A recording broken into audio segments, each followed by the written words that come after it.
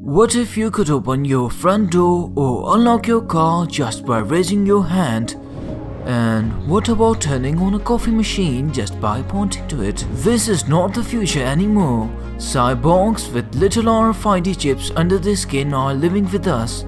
Thousands of people have implanted the tiny devices under their skin to be able to have simple access to buildings or phones.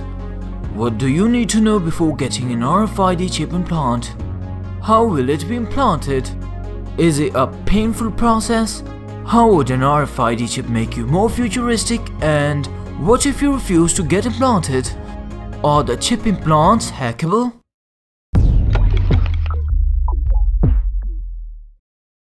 The radio frequency identification technology has been around for decades. It is a tag, label or a card that can exchange data with the reader using radio frequency signals. The RFID chip is very similar to a barcode label, as it also typically works with a scanner or reader, although it has a wider scope. You can use it for almost anything: clothes, shoes, vehicles, animals, and even people. Well, there are several things to think through, as an RFID implant isn't a temporary tattoo which can be removed by taking 10 showers. RFID chip would be implanted into your hand between your thumb and your index finger on the back of your hand. The pain level of implantation of the chip is that of bee sting or giving blood. The same is promised to be true for removing the RFID chip. Studies have shown that even the longest exposure to RFID tags does not have any negative consequences of health. RFID chips as luggage tags make sure that your suitcase arrives where it was supposed to go.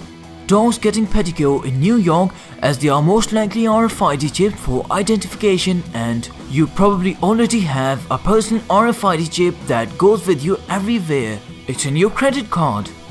It could transmit your identity information as you walk through a security checkpoint, enable you to use public transport, and make you check out within minutes in supermarkets.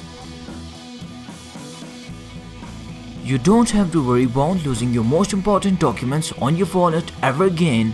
Moreover, imagine that in a medical emergency situation, the first responder only have to scan your hand to get to know every valuable bit of medical data about you. If you refuse to be implanted in future with the RFID chip, nobody's gonna force you, but it'll become difficult for you to cope with emerging technology. Well, talking about hacking the RFID chip, some biohackers say that it's very easy to hack an implant, so you'd rather not hide your life secret in the implant's memory. At the end of the day, yet the technology is very promising. Upgraded systems have to be designed to work with these chips. So, are you getting an RFID chip? Share your thoughts in the comments and stay tuned to the story of why.